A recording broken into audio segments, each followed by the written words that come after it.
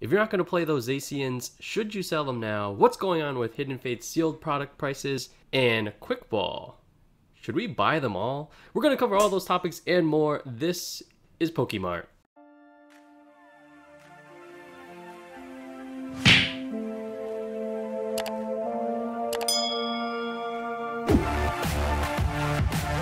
What is up, Turtle here, and welcome to PokeMart. This is going to be a little bit of news as well as secondary market examination, just because the news does affect the secondary market, obviously. We're going to start with a new product that is dropping in May, and that's the Legends of Galar tins featuring Zamazenta V and ZACION. So these will be out in May 22nd, so it is after VMAX release, and it's those typical $25 tins featuring a pretty nice promo. And it is going to be the legendary dogs. And maybe this is why, if you do have some ZACIONs and you're considering selling them, but if you're definitely not going to play them, maybe you should just offload them, as there will be a promo coming out later in May, and presumably these are going to be featuring alternate artworks, which could be really cool. Obviously ZACION is really strong right now, taking the last regionals first, second, and third place. And when VMAX Rising does drop, there's going to be a lot of cool VMAXs in there. Maybe this will be Zamazenta's time to shine. So I feel like both of them could be pretty good bets. And I feel like this will be one of the better sealed products to pick up in the coming months. And if you do want to pick up this product, you can actually order off of Game Nerds right now. These things will retail for $25. You can pick up the set of 2 of them for $37.47. That's basically 25% off.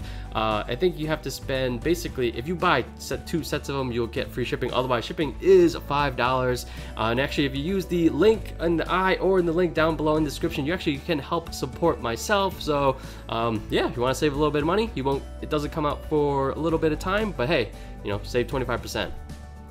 All right, the next piece of news is the next 2020 holiday sets.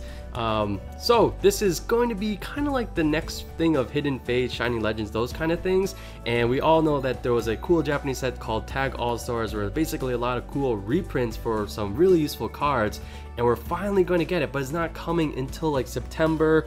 And it's going to be kind of like a tapered release, where something will be out like some kind of pin thing in September, and then maybe like tins in October. Eventually you get like the Pokeball thing and an ETB, and then a premium box is going to be tapered. To be honest, I'm not looking forward to this that much. I feel like Hidden Fates had, shinies, which is actually like a very real Pokemon thing. It's in like almost all the games and stuff, and you want to go shiny hunting and stuff like that. This is just kind of like straight reprint, and so late, where a lot of these cards are no longer relevant. So this set, I have to say, it doesn't really excite me, and I am really not a fan of kind of like a new max rarity after a set comes out, especially this late. So I definitely don't think it's going to be as nearly as hyped as Hidden Fates, but obviously there's some cool stuff in here, things like this. I do like the Dedenne and the Trev Noirs. Trev Noir is doing great in Expanded right now, but then I feel like the rest of these, yeah, they're cool new artworks. These new gold arts are kind of cool, but I don't know, it feels a little cash grabby to me, more so than normal. But we can expect this in basically the fall. And speaking of Trev Noir, how is he doing? Again, he is doing really well in Expand. I feel like I don't see him as much in Standard anymore. But if you were to pick one up off TCG Player, you're still looking at $16, and off of eBay, basically around that point, actually a little bit more on eBay, you can get one, or it seems like these are all sold listings. Last one was sold for $18. Still a very good pick. I haven't seen these things in like my local Target in quite a while, but if you ever do see one, I do think it's worth picking up. You can kind of like resell just the promo, assuming you can get out of that box without the tabs destroying the card. You can sell the card for almost the price of the box, and then you get some 4-packs in there as well. Taking a look at some other really important cards right now, Dedenne is still doing very well. Maybe it's like the best thing to do turn 1, or the only thing to do turn 1 if you have a really crummy hand. Just the base art going for 35, Rainbow for 42. What else we got? Alright, Sword and Shield. So actually this set is feels like things are starting to settle down and nothing too surprising here. And the ZACION, I think this thing when it first came out like during pre-release was like 80 and just kept trickling down. Now we're down to 50 for the gold ZACION. Full art is 30. And then I think the regular is still like 20. Oh no, wait, yeah, 25. So kind of like we're talking about that you know, the new tin, it come March, like this thing, everything will go down, because if you need ZACIONs to play, just pick up the tin if the regular art can't go for 25 at that point. So that's kind of what I'm talking about. If you do have ZACIONs that you don't plan on using, maybe now is a good time to get rid of them. We'll just kind of check through here. Yeah, everything is basically, the lowest ones are about 50 off TCG Player. Quick Ball, such a good card. We're going to talk more about Quick Ball in a little bit, but the gold Quick Ball, we haven't pulled one of these yet. That would be nice. Guys selling for a nice $37 bill. And then this is the regular ZACION. Quick Balls off eBay, actually a little bit cheaper. Looks like you can pick up some of them for $30. All right, so I got a crazy idea about almost always buying into like a lot of a modern card is almost always a terrible idea, but Quick Ball did kind of pique my interest. So definitely the most widely used card from the Sword and Shield set. It's basically in every deck. Discard a card, pick up any basic. It's like in every expanded deck, every standard deck. Everyone needs at least 4 of these to play the TCG. And what are the chances that once kind of Sword and Shield ends their print run and it's no longer readily available, that, alright, well, people still need their Quick Balls and then the price will go up.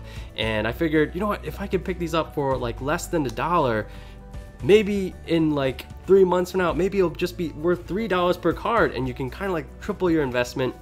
So I did just take a quick look, and there are some for like 84 cents, and I think it was like 78 cents for shipping. And so then I was trying to think about it. We talked about it on stream and kind of came to the conclusion there's basically only 2 routes this thing could take, and we'll call it the Ultra Ball route and the Custom Catcher route. The Ultra Ball route, basically, if this card gets reprinted into Oblivion and they give it out as League promos. And yeah, look how many printings there are of this. And basically what happened was you can pick this thing up for less than a nickel before shipping. So either it'll go plummeting down, or it can follow something similar to the Custom Catcher route, which I believe at one point was up to close to $10 for an uncommon card. I'm not sure if that was the reverse or what, but you know, okay. What are the chances it'll take the Custom Catcher route? Ultimately, I did not end up purchasing it. However, there was one seller, again, we saw it earlier, that kind of has like 1,200 for sale for 84 cents. So I did find it tempting, like, oh man, what if I pick a couple hundred of these? Ultimately, I think to even offload it, even if the price were to go to like $4, would be quite a bit of work, and then you have to deal with shipping and fees and stuff like that. Probably not worth the effort, and it could just go the Ultra Ball route. So just an interesting thought experiment that I kind of had. Alright, we can't have a PokeMart without talking about Hidden Fates. We're going to start off with Charizard, big surprise, and oh my, it seems to, at least as on TCG Player, settle around $200. That's what we were saying from the beginning. I was kind of wavering, like, oh man, I guess it is going to go lower, but it seems to be just stuck at this $200 for a near mint Charizard. And one interesting thing is sold listings for PSA. The 9 and 10 are actually super close, where to me that means that, oh well, I have a Charizard which I kind of want to get graded, but I don't think I'll get a 10. Hey, getting it graded for a 9 could still be worth it. You could still sell that for over $300, even though the PSA 10 is going for low 400s, which I find very interesting. But even more interesting, what is going on with the sealed product of Hidden Fates, specifically the ETB? I saw this on a different YouTube channel where they were opening ETB, saying like, oh my gosh, this thing's go for like $100 right now, and it's true. This is really interesting. Actually, I don't understand this at all.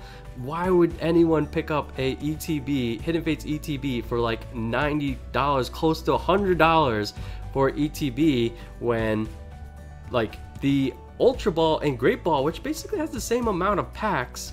Yeah, it doesn't have the sleeves and the dice, but you know, there's no reason to pay double. These things are still, I still see these in Targets and Walmarts and stuff, at GameStop, and they're still being sold at basically MSRP and you still get the same amount of packs.